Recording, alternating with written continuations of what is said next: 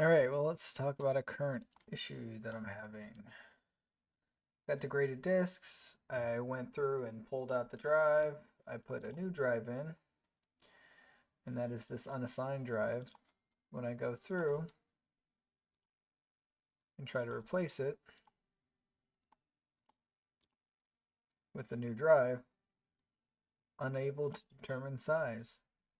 So I pulled up SSH, went into the system, and identified this drive that I bought off eBay as a size of 520 and not 512. Went through, ran the command 512. You see it's currently pending. We'll come back when it's done and I'll show you how to re-add it.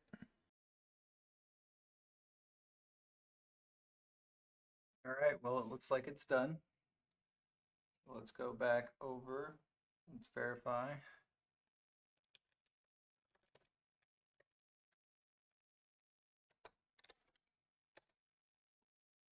It looks like we're at 512 now. So we can start importing this drive. All right, going back into the dashboard. Go back to storage. Manage devices. Go back to the one that has been removed and replace.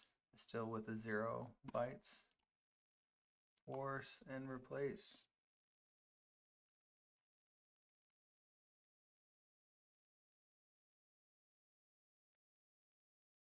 And it looks like it's already started to resilver. So that is the end of this tutorial. If you guys would like more, please feel free to drop a comment and have a great day.